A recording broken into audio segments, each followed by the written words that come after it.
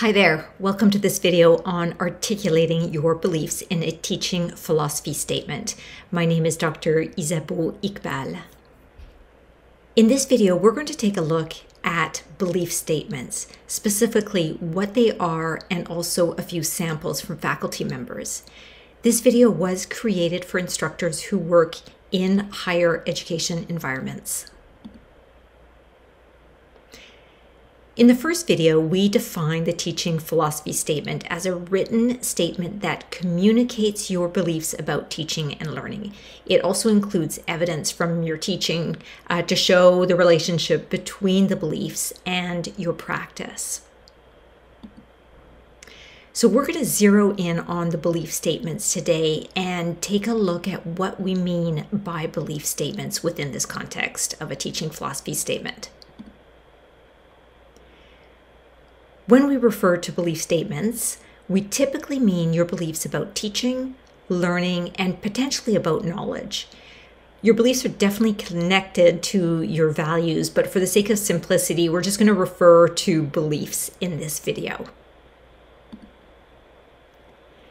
Now, most people, when they think about articulating their beliefs, are somewhere along the continuum between feeling excited about getting their thoughts down or feeling overwhelmed, and they start to wonder if they can even know what their beliefs are.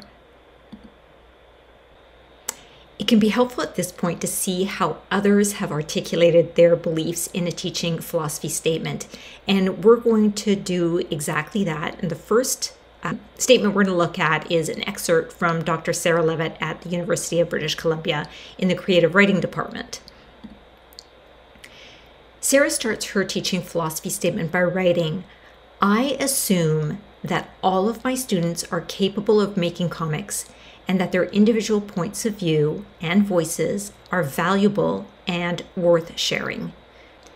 So as a belief statement, this could read, all my students can make comics, and all my students have valuable points of view that are worth sharing.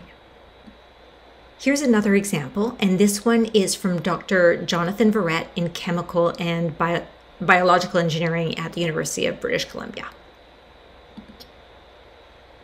So let's take a moment to read this section of Jonathan's teaching philosophy statement.